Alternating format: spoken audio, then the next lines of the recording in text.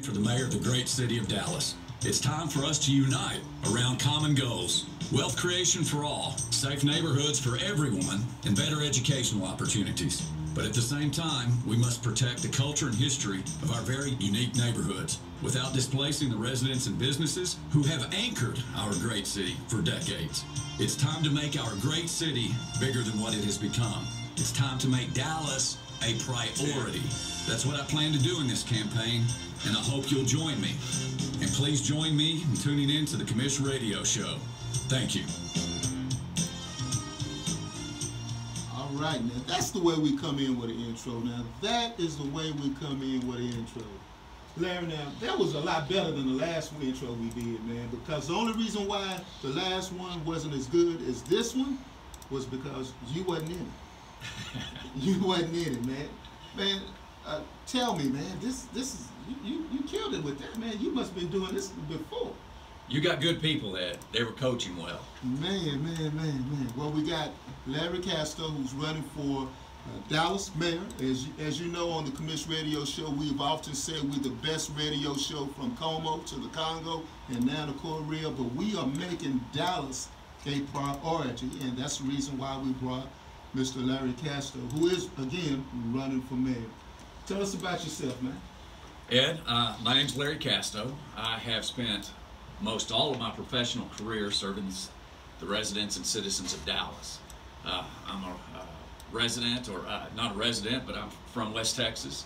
Went to school at Texas Tech, and then almost immediately out of college and law school, went to work for the city of Dallas as its legislative director. And in 2016, I was honored to be appointed as city attorney by the city council and mayor. We were in the middle of some crises, and I was honored to be selected to help guide us through some of those problems. You said you were from West Texas. I am. Sweetwater, little town between Abilene and Lubbock, for those. Abilene and Lubbock, that's where they have the Sweetwater Roundup? Ed, the Rattlesnake Roundup. If it needs to be on everybody's bucket list, but just once. You know. No, tell us about it, and then we'll go to Dallas. Okay, the right, Rattlesnake Roundup. What is a rattlesnake roundup? They collect a lot of snakes, put them in pits, and you go and watch them. Maybe participate in a little bit of rattlesnake roundup food. And there's not much to it other than that, Ed, but just being surrounded by 1,000 snakes is something everybody just maybe should see once. So you've done that before? So I have. That's crossed that off your bucket list. Yeah. So where'd you go to school at? Texas Tech. Texas Tech. I was an engineering undergrad, and Guns Up Red Raiders.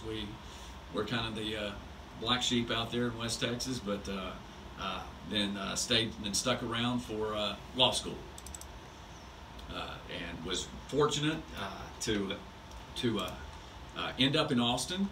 I began work in the Texas Senate, heading up a state Senate office, and was there. I had the opportunity to actually work with some of the city of Dallas lobbyists at that time, and including former Mayor Ron Kirk.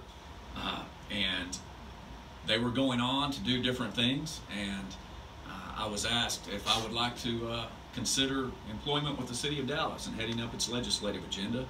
And what was supposed to be a short gig turned into a labor of love, and stuck with it for 25 years until 2016 when I became the city attorney. What do you think your greatest achievement in the legislature was when you were there? I think the greatest achievement was there is this ongoing competitiveness and battle for allocation of resources, and probably my greatest achievement, I think, was getting Dallas its fair share in taxes returned to the city. That's not one singular thing, but over the span of decades, just fighting to get the residents of Dallas a better shake in the allocation of resources. Now, you started off there, and then, as I know, you were city attorney, right? Yes. Now, now I know what a city attorney is, but for the people that are listening out there, what does a city attorney do? We have one of the most diverse legal staffs. We had about 105 attorneys. And you go, why do you need that many attorneys? And it was my job to head up that office. but we cover just about every practice of law that there is to cover under the sun. Because if you think about it, the City Attorney's Office for Dallas is the legal representation for the corporate entity of the City of Dallas, which then in turn represents about 1.3 million people. So you handle land use regulations, contracts, economic development negotiations, but you also handle the litigation, defending the city in lawsuits. We have a lot of employees out there, and once in a while a dump truck is going to bump into someone. And so it was our job to defend the city. We had about 12 different departments within the City Attorney's Office, each specializing in an area of law. It's like a big law firm. It is a very big law firm. That's true. And I was the head of that law firm.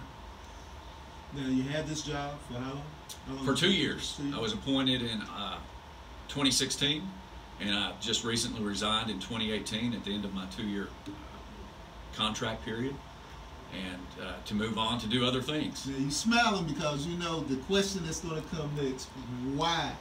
You had a job, and this time, you know, most government workers want to go to work. I'm going to go ahead and give a dig to the federal employees that are now out with day number 22 of this Trump shutdown.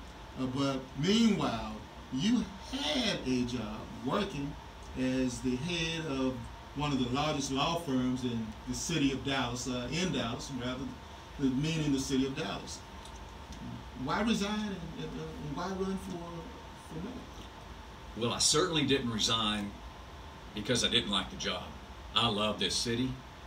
I loved being city attorney, and I loved some of the challenges that we were able to overcome and address. But the bottom line is, it is because of my love for this city, I felt that I could be in a position to do more. There are some limitations as city attorney. You're following the directive of council.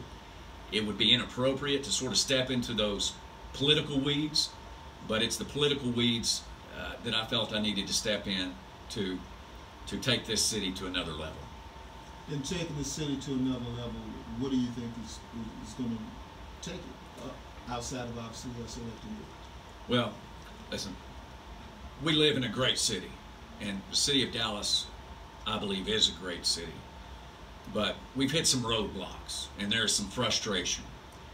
And I think my skill set is identifying those roadblocks and then unifying people to get rid of those roadblocks. And some of those roadblocks are keeping us from creating wealth across the entire city and allocating resources across the entire